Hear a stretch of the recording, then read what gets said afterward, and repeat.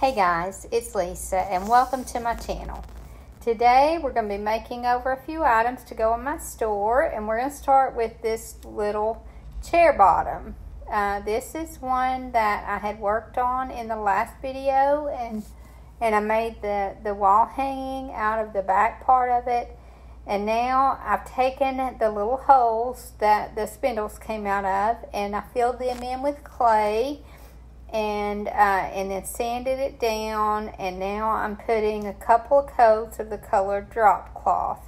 That's a Dixie Belle color, and now I've mixed this color to go on the legs, and this is, I tried to get moss green from the Waverly moss green, and I feel like it was a lot like it, but I used mint julep, collard greens, and some of the kernel mustard, and I couldn't tell you what ratio. I just kind of kept adding till I got this color, and this was exactly the color that I was going for. So I just kind of mix a little at a time until I feel like the color is what I want, and it took 2 coats to cover, well, not 2 full coats for these legs, but I did have to do some touch up on the legs.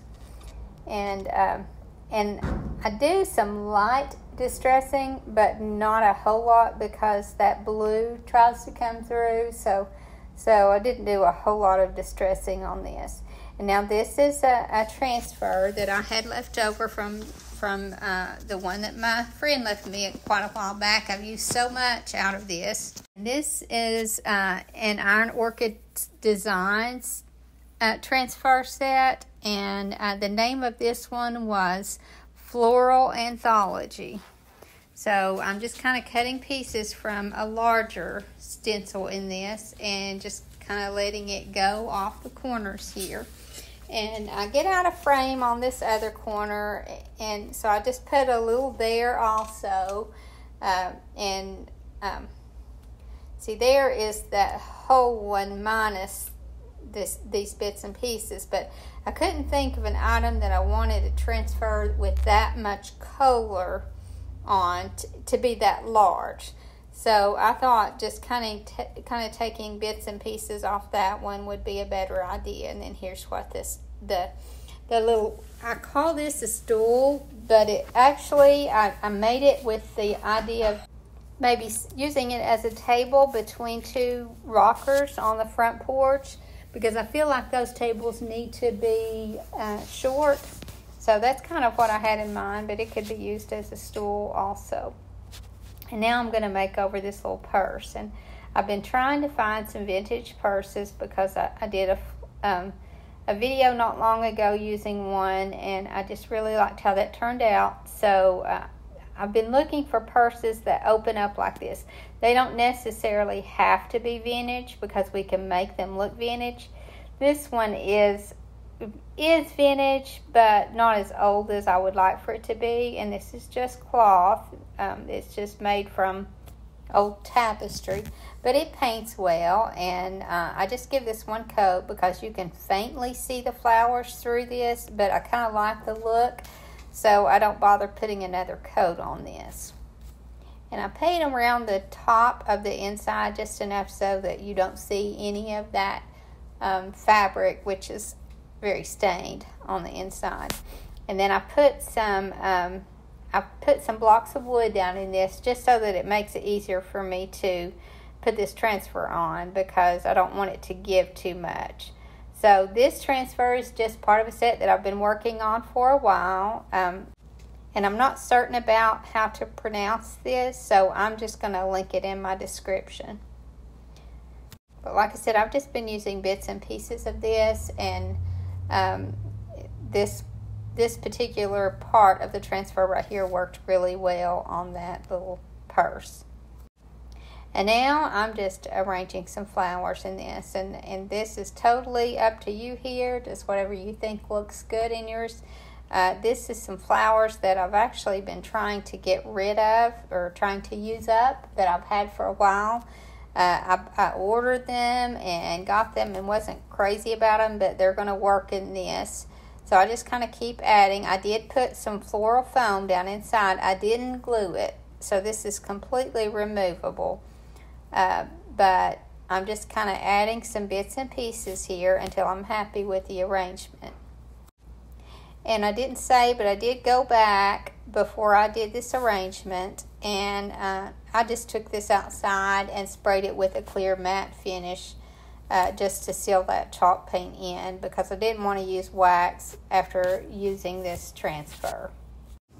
I have before, but I'm always leery of it pulling the transfer off. This purse is like this with a flat bottom so that it sits up and opens in the top the way these do, or seem to be really hard for me to find. But a couple of weeks ago, I actually ran across three of them were at one thrift store, and then the other one was at another. And I paid a little more than I generally would for these. So I think I paid like $6 to $7 each on these. This one was probably $6 because it had some stains on it, but it was still worth it to me because I can easily get 24 out of this, and maybe more than that. So I'm just going to keep picking them up when I find them, because I do think they make some really neat arrangements. And I think they have a really neat shabby chic look to them. So once I have all my floral in here, then I'm just going to take this doily, and it's one that has some damage on it, and I just kind of cut it in two so that I could use the other half. And I'm sorry, I'm out of frame here, but I just kind of cut it in two, and then I'm just going to drape it over the front of this little purse and glue it from the inside. And that's all that I'm going to be doing to this, and we'll call that one finished. And I just love how that turned out.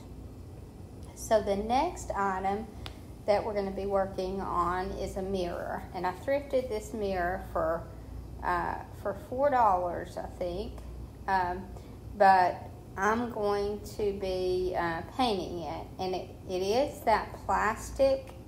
It's kind of a heavy plastic, but it is plastic, and that's not a problem because chalk paint covers plastic really well. So on this one, I'm putting a couple of coats of sandbar, and the reason I'm using the color sandbar is because I want to get some dimension in this color.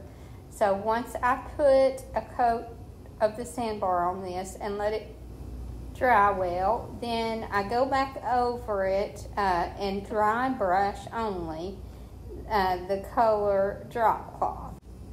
And I do that because, like I said, I want to add some dimension and color here. So once I get this covered well with the sandbar, then I just dry brush some of the color drop cloth over the top of it. And I don't bother taping anything off. I don't like to do that at all on round mirrors because it's so hard to get that line right, to get the curve right. And it's so easy to clean chalk paint off glass. So like I said, I just do all this without taping it off. And then once this is dry well, then I go back over this with some clear wax, and just to seal it. And now I'm adding a transfer to this one, and I will go back. It'll probably be tomorrow before I put that transfer in the because I'm away from work. So I'll put it in the description tomorrow. I'll try to add that on there. But I'm just putting a transfer on here that I felt like fit.